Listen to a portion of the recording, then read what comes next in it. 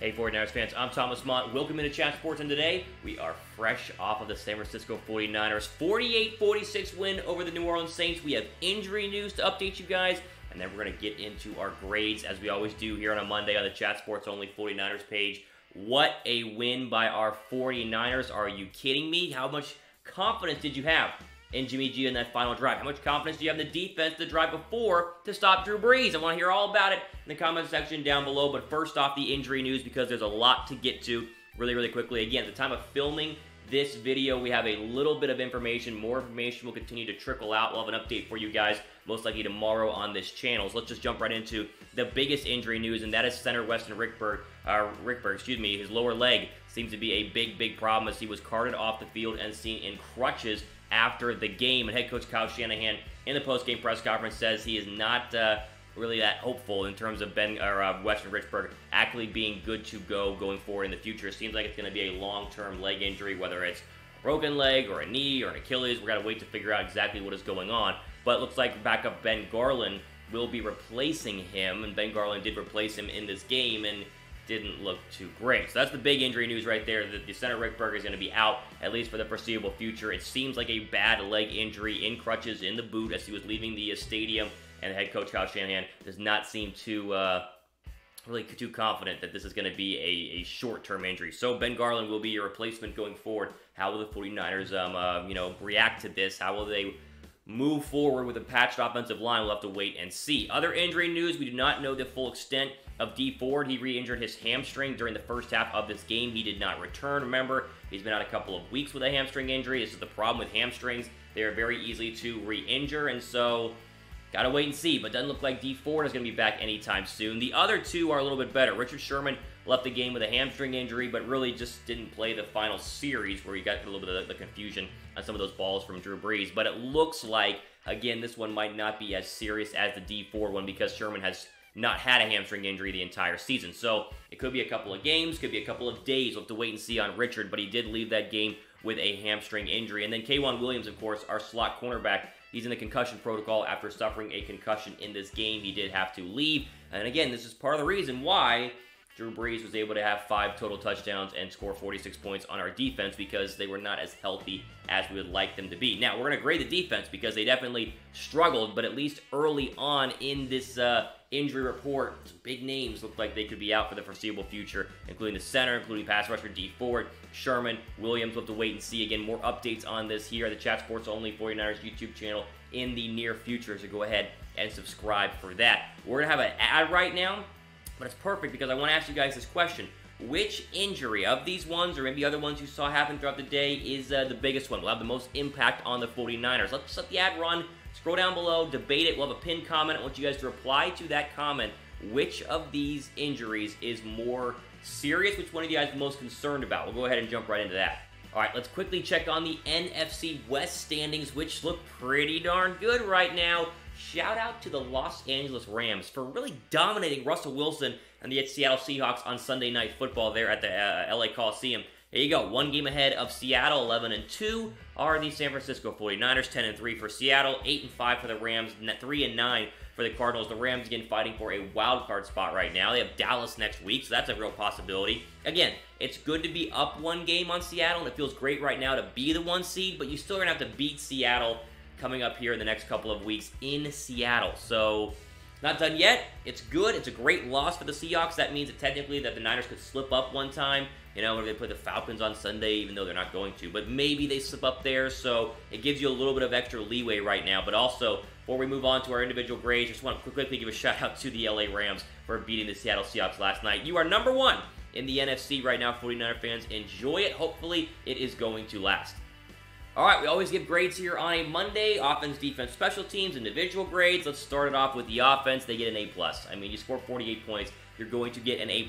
This was as good of an offensive performance as we have seen. They were on fire today. I mean, absolute fireworks. It felt like a playoff game. It felt like Kyle Shanahan was calling a playoff game with some of those, Emmanuel Sanders touchdown passes and the little option play to use check, who then pitched it over to the running back. There were a lot of fun plays here. Jimmy G was great. Raheem Mostert was great. Debo and Emmanuel were fantastic. This was an electric offensive performance. The only issue is that the offensive line was a little bit iffy there. Obviously, losing your center is part of the whole problem with that. But overall, this was, I mean, I feel like I've said this like 3 weeks in a row now, but the best offensive performance I've seen from the 49ers, probably Jimmy Garoppolo's best game. He was absolutely fantastic. I mean, dialed in on a lot of these throws into really tight windows. They get an A+. You get 516 total yards, 162 on the ground, 4 for 6 in the red zone. These are all positives to take away from this Niner offense. They have proven again and again that if they get into a shootout in the postseason, they are more than capable of winning. Shout out to George Kittle on that final drive. I mean, what a monster play there on 4th down and 2. And, of course, the poise by Jimmy Garoppolo all day long. Absolutely fantastic. A really hard day for the Jimmy Garoppolo haters as he drops 48 on the Saints defense. Okay, was this the best offensive performance this year? Type Y down below for yes. Type N down below for no. I want to hear from you guys on this one because, yeah, you scored 50-something against Carolina, but that was Carolina. This is New Orleans. Pretty good against NFC South teams. Hopefully we do the same against the Falcons on Sunday. We'll have to wait and see. Defense. Yikes. Oh, my goodness. D-. I mean, I know they were battling injuries. You're battling Drew Brees.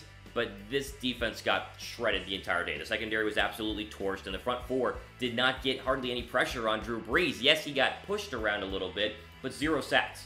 You've got to be able to get pressure on Drew Brees, and teams have been able to do that earlier this year. Atlanta had 6 sacks on him a couple of weeks ago. Now, nice forced fumble. They shut down Alvin Kamara for the entire day, but overall, it's a little bit concerning to watch the defense give up 46 when we thought this was one of the best defenses in the NFL, and yet the quarterback like Drew Brees and a wide receiver like Michael Thomas, I guess you could kind of shred anybody. So hopefully they figure it out, but 465 total yards, 4 for 4 in the red zone. I'm a little bit worried about the defense. What about you? Let me know down below. Are you guys concerned at all about the defense? Again, not majorly concerned. They should be able to crush Atlanta on Sunday, but this is the playoff-type atmosphere we wanted to see. The offense showed up. The defense, on the other hand, especially that front four, did not really get after it at all. Okay, special teams, C-, not very good. Yes, Robbie Gould hit both field goals. The one, obviously, to basically win the football game is very, very important. We all understand that, but at the same time, kick coverage was atrocious in this game. Punt return, kick return. Number 11, I forget his name for the Saints, gashed us all day long. Again, that helped Drew Brees get shorter fields and helped Drew Brees, again, not have to go down as far as 4 touchdowns. So, got to work that out. But C- overall for the 49ers special teams. Okay, how about, before we jump into Jimmy Garoppolo's grade, which is pretty good, by the way, let me just say this. You guys keep doubting me when I say that every time the 49ers have lost, they've backed it up with a win. So when I tell you to use our friends at BetDSI to make money by betting on the Niners, you don't listen, and then we're here again today, right? Chatsports.com /bet. Use the promo code 49ers. They're going to play the Falcons this week. You probably have a great chance of winning some money by betting on the Niners. Again, chatsports.com /bet. Promo code 49ers. You get a 120% deposit bonus whenever you guys sign up for the first time. I know a lot of you guys have not tried this. You want to make some money, like gambling on sports, this is the way to do it with our friends at BetDSI. Okay, individual grades here. Jimmy Garoppolo, A- on this one. He had a perfect quarterback rating in the first half. There were a couple of throws. This really should be an A+, but I already wrote down A-, so you know what? We're going to go with A-. He was fantastic. I know there were a couple of throws here and there, and you can make the argument that the throw to Emmanuel Sanders that was picked was a little bit behind. Not really, but Jimmy Garoppolo was fantastic. I mean, overall, this was a A+ performance by Jimmy Garoppolo. He balled out, 349 yards, 4 touchdowns, the 1 pick. It's, again, you just kind of go, tough day for the haters out there who thought Jimmy Garoppolo was not going to be very good because he has really shown, especially against a good defense in the Saints, that he's just that. Very, very good. Okay, I mentioned injuries earlier on. You get updates on that most likely tomorrow on this channel. Go ahead and subscribe. Click the notification bell. That way you are the first to know what is up with our 49ers here. We have the fastest growing, and I say best 49ers YouTube channel here on the platform. So I encourage you guys, go ahead and give us a subscribe. Okay, this is going to be Raheem Mostert because he was great, A+ for his grade. But the question is really, where is Tevin Coleman? And why has Tevin Coleman suddenly disappeared and not decided to be a factor on this team? Now, Mostert was great, but is he now the number 2 behind Matt Breida? He had the most carries, 10 for 69, and that touchdown, and also had like 50 receiving yards as well. Breida was fine, you know, and again, Mostert was great, but where's Tevin Coleman is my question here, because he's supposed to be the one who's great running and catching the football. It's what you paid him for, not Raheem Mostert. So, great for Mostert. He gets an A+, but if I was going to give Coleman a grade, it'd be like a D-. I mean, he did nothing at all. And I did have him on my fantasy team, so I was a little upset about that, but that's not the whole point. Overall, like, we're just mad that Tevin Coleman decided to, again, not show up, even though he was supposed to be the feature back and was the feature back at one time for the 49ers. You know who did show up? Emmanuel Sanders, A-. Best game of the year for Emmanuel Sanders. Sure, he pushed off a little bit on that deep ball, but who cares? It was a touchdown. He was really, really great coming off a week where we were concerned about the rib injury lingering. Only 2 catches last week for Emmanuel Sanders. The only knock is you got to catch the football when it's thrown a little bit behind you by Jimmy Garoppolo. That interception was costly overall, but whenever you have 7 catches for 157 yards, 1 touchdown on 9 targets, that's as good as it gets. Emmanuel Sanders was great. Deebo Samuel was really good in this one as well. The 1-2 punch across the middle is as scary as it gets for any team trying to face, obviously, our 49ers. Now, speaking of our 49ers, you know, Christmas is coming up. We got you guys covered here. You guys want to go ahead and get in on some crazy good deals? How about chatsports.com/49 sale? There are a ton of authentic 49ers gear, hats, t-shirts, jerseys, hoodies, long sleeve shirts, socks, everything you can imagine. Feels like it's on sale right now over at chatsports.com/49 sale. Use the promo code or use the link down below in the description. Click on that. Get your holiday shopping done. You're going to need cold weather gear for playoff games. That's where you go. chatsports.com/49 sale. Okay, defensive grades here. Eric Armstead gets a C+. This is really for the entire defensive line. Not impressed by what I saw. Did they get pressure on Drew Brees? Sure. They did not get to Drew Brees. 0 sacks is not a way to win a football game when you are the best pass rushing team in the NFL. I was just surprised that overall they were unable to get to Drew Brees some more, which would be the storyline today had they lost this game, because Drew went right down the field, scored the touchdown, took the lead. The Niners had to go kick a field goal to win this game, and if they had not made the field goal or they had lost, then the real conversation right now would be the fact that these defense got shredded and they had 0 pressure on Drew Brees the entire day. Gotta get more pressure, gotta be better. It'll be easier on Sunday against Atlanta because they have a patchwork offensive line, but at the same time, not impressed by the Niner defensive line. What grade did you guys give the Niner defensive line overall? What did you guys think in the comment section? Am I overreacting a little bit too much, or am I pretty much dead on with this one? I think I'm being dead on, but we'll have to wait and see overall. Okay, last defensive grade here goes to Fred Warner.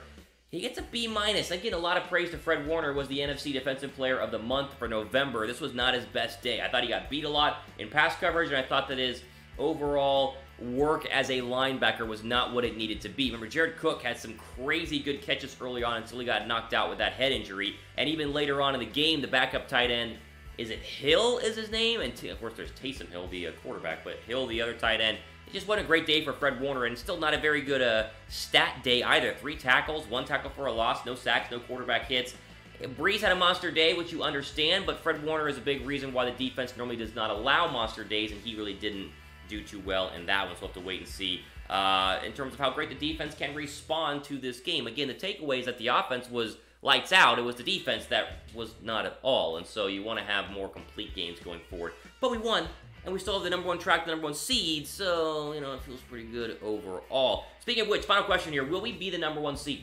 Type 1 down below for yes, type 2 down below for no. Tell me why also. I'll throw 1 extra grade in here, defensive or discipline and penalties.